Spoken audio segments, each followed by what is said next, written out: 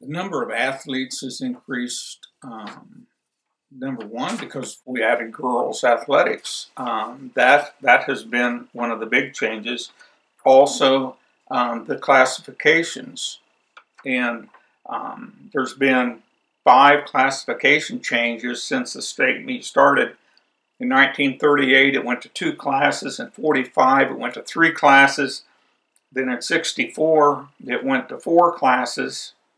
69 to 5 classes, and then in 79 we went to 6 classifications. So adding classifications, adding girls, and then also Wichita State expanded their track, and we've gone to taking 4 athletes per regional in each event rather than 3. So that's probably been one of the biggest changes.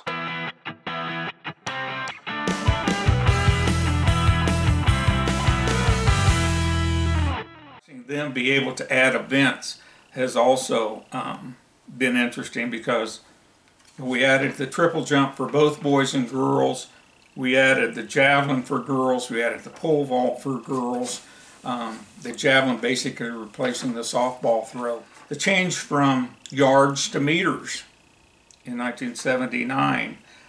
Scoring. Used to score 5 places. We score 8 places now, and medal all of them. It used to be, even though we'd score them, only the top 3 would get medals for a long time.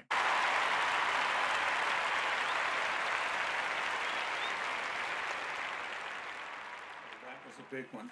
And then probably the most recent change that's been the most significant was the change of moving the 3,200 meters of the 2 mile to Friday, where we run the prelims. If we're running 1, 2, 3A in the morning, we run the 3,200 meters before they start their prelims. Then 4, 5, 6A run their prelims. 3,200 is run after their prelims. So rather than having the distance athletes have to run 3 or 4 events all on Saturday, they can run that 3,200 on Friday. And I think that's probably one of the most significant changes that's occurred here recently. And other than the possibility of maybe adding an event in the future, that will probably be the most significant change.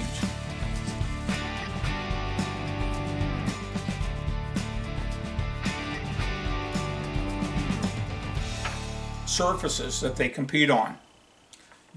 Actually, the first all-weather surface state meet was on a track that had a surface that was about as hard as running on a street out here, and that was actually held in Salina. It wasn't even in Wichita, where we've been over the years now.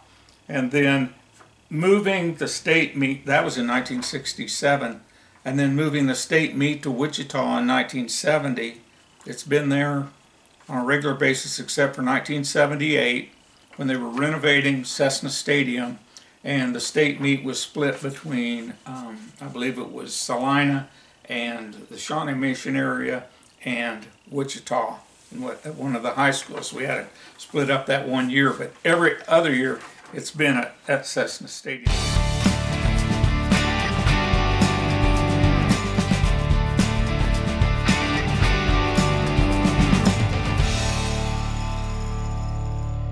Facility-wise, for athletes today, it's hard for some of them to realize that pole vault pits and high jump pits were sand rather than foam or something like that for years.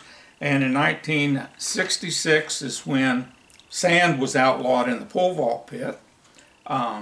It was outlawed in the high jump pit in 1970, and then when they got away from sand, they started using sawdust in the high jump pits for a while. And finally in 72, that was outlawed. And so it's been the foam pits since then.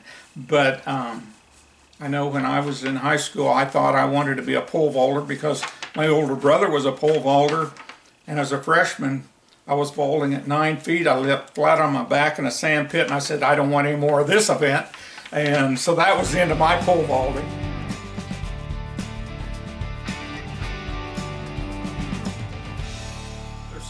A couple things in particular I think that make the state meet different than other state meets. Number one is we have 6 classifications boys and girls. So actually 12 track meets that we run simultaneously over a 2-day period.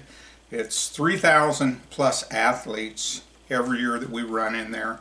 And most states will have 1 to maybe 3 classifications, and a lot of those states will still split. They run boys one weekend, girls another weekend, something like that. So it's by far the largest high school state meet in the country.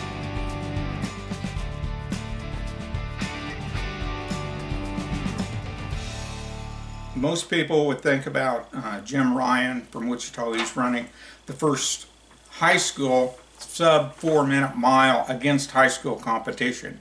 He'd run the sub-minute mile the summer before, but that was the first one that was ever in a prep competition, which was special.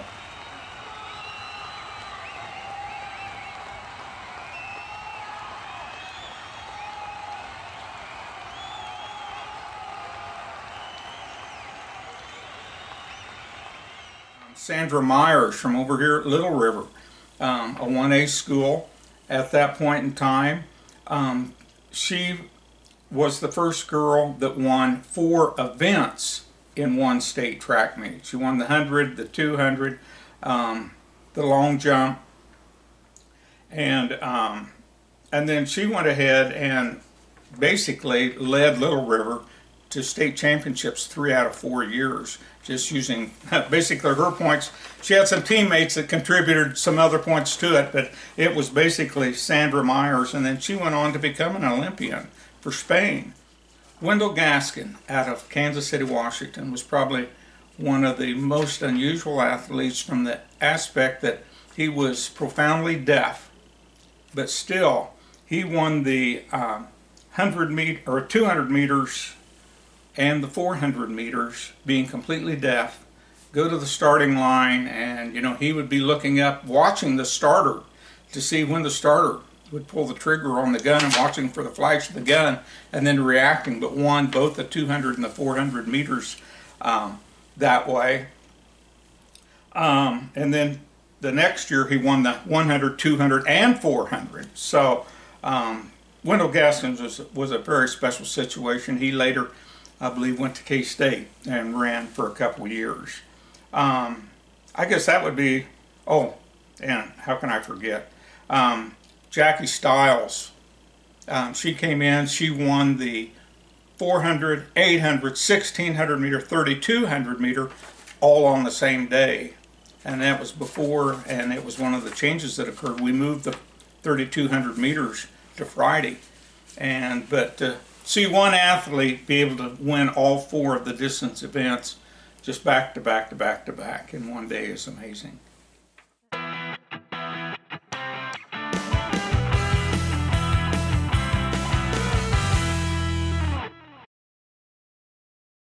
And then the 2010 celebration of the 100th anniversary of the state meet.